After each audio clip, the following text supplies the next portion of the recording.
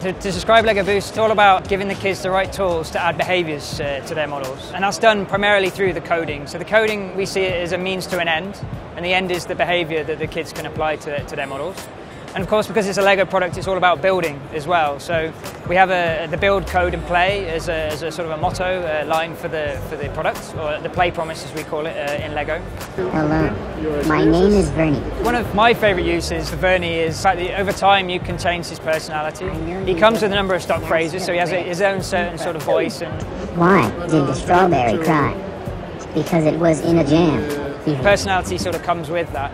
But the kids are able to actually record through microphones in tablets their voice into the system and then turn it into a block that they can then use as part of their coding. And on top of that, they'll be able to put a filter on top of their voice, which sounds like Vernie's voice.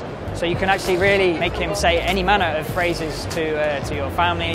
You can tell your sister that she stinks, if that's what you want to do.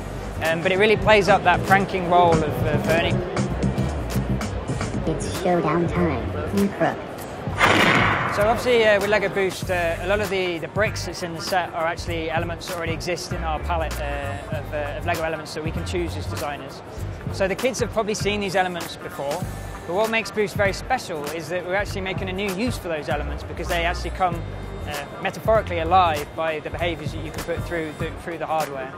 So in this instance, we're actually giving the kids that opportunity to take what they know and maybe even their LEGO at home and involve that as part of the experience, but then make that all come alive in a new and exciting way.